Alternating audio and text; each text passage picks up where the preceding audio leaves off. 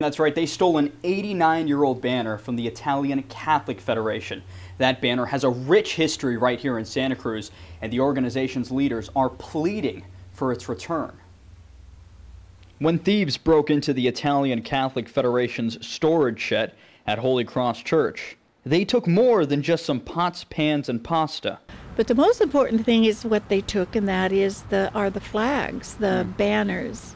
They stole the symbol of this organization's storied service. It's 90 years old, and we put it up, for all the meetings and at all occasions.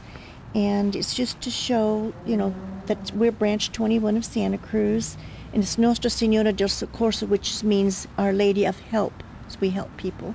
ICF is a nationwide foundation that looks to connect Italian immigrants with their communities through acts of service. This banner was made when the Santa Cruz chapter was founded in 1929.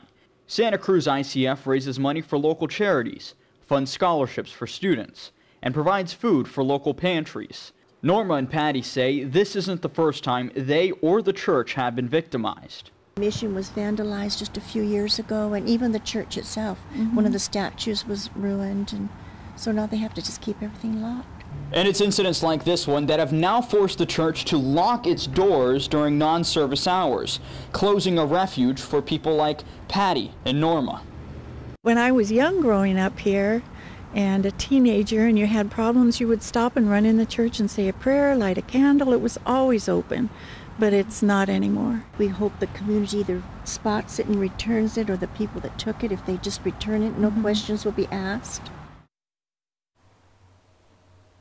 Now, if you have any information on the whereabouts of the banner or any information on that crime, you are asked to call Santa Cruz Police Department. If you happen to be in possession of that banner, Patty and Norma ask that you leave it on the front steps of Holy Cross Church. Dan, back to you. Thanks very much. Appreciate it, Christopher.